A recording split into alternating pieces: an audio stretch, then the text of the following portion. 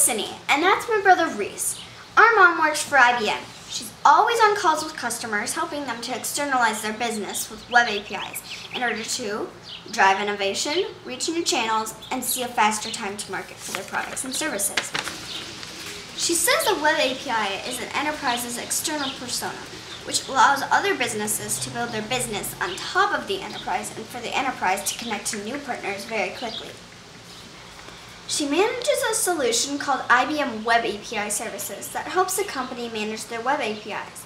It allows a company to create web APIs through configuration and not coding, secure and scale the API so the enterprise is protected, socialize the API through a branded developer portal, and manage API with business-level controls and insights such as setting quotas, managing application developers, and insight through searchable analytics.